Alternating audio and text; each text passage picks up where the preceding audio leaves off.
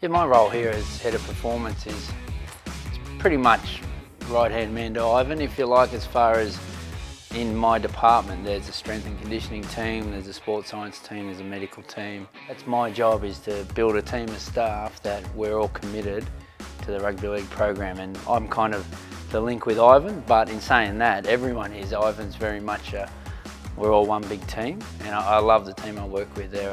We're a nice tight-knit group. And as far as how we went at training this morning, the message has been delivered to the boys about the mind and the mindfulness and stuff, so that's going to be a consistent practice.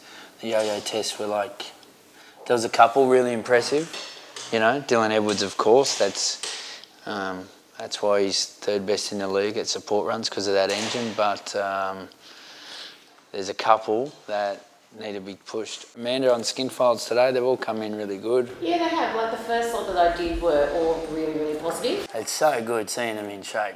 Jack Hetherington's close, right? He's 3 weeks away from full contact. So yeah, he's going to be modified with everyone else there, mate. It's just building up contact. Mate, he was so good today. Yeah.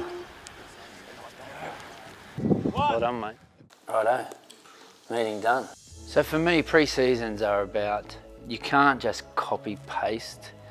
You have to work out, what does this team need right now? So when we sit around and review last year, we all then have input about what do we need right now. And in saying that, maintaining some of your really strong fundamental beliefs. Penrith was built on hard work. It really is. If you go back and talk to people around the Penrith area, it's about hard work. You know, I worked at the Roosters, where they still talk about standards that Brad Fittler set as a captain.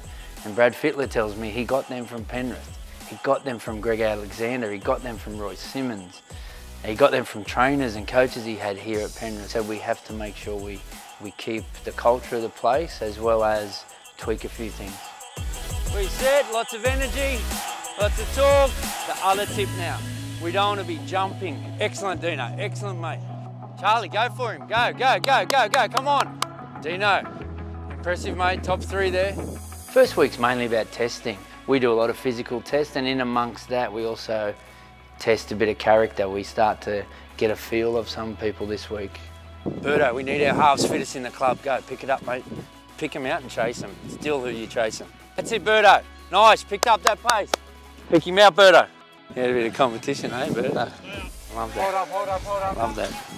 One of my approaches and the background I have is a little bit technical around little tiny details. So with Brent Naden, it's probably an example there of where the physical team and the coaching team work together.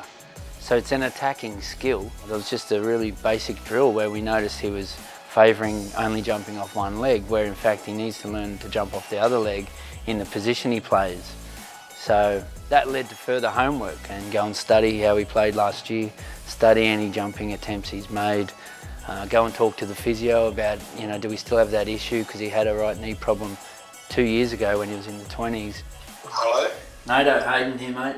Oh, hey H, how are you? Mate, I told you I'd come and study that vision from today, and also your game vision.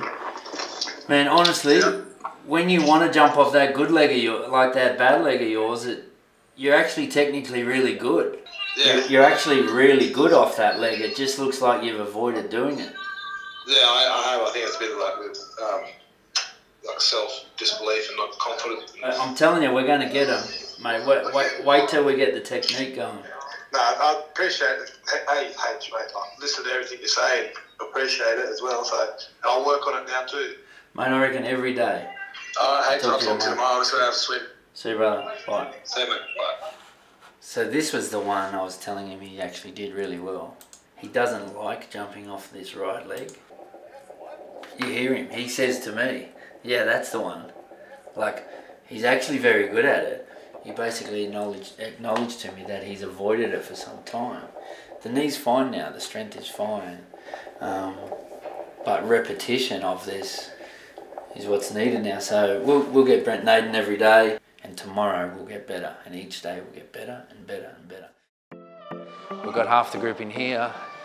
They're doing a bit of mobility and some mindfulness, some mind training.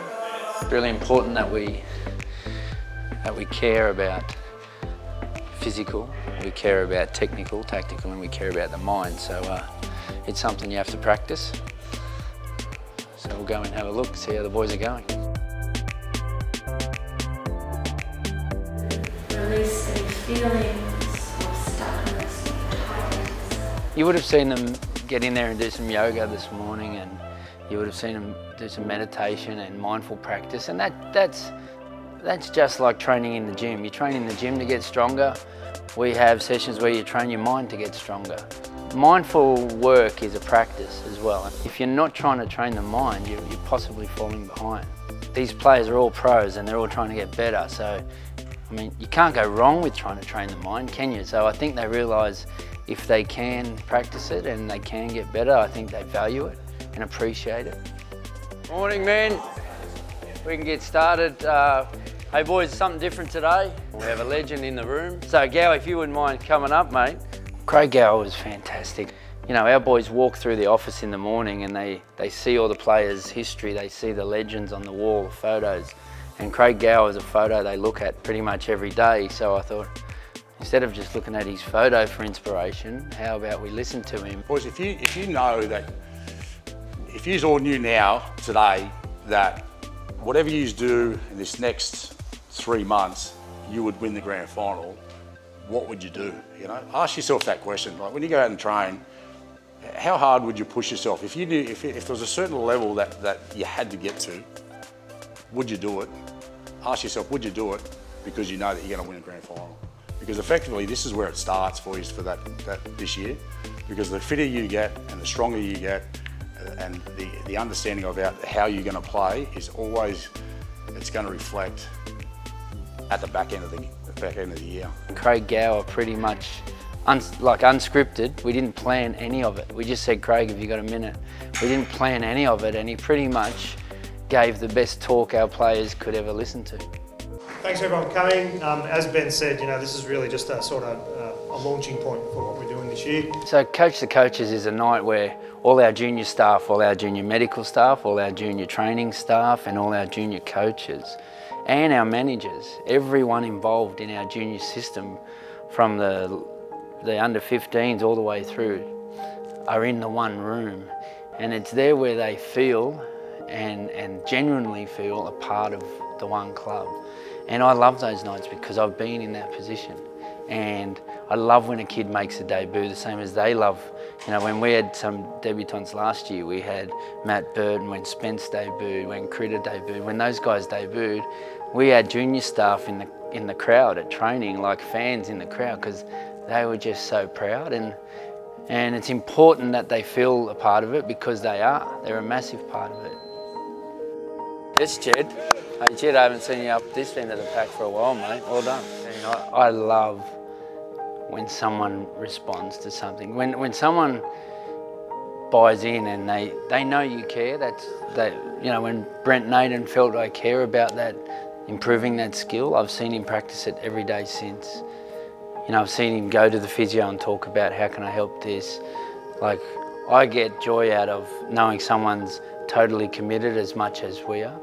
You know, I get joy, I love seeing young Matt Burton, what he did when there was a running test, and I basically told him, Dylan Edwards is the benchmark, mate, have a crack. And you know, and then every staff member's coming to, did you see Matt Burton today? Did you see Matt Burton today?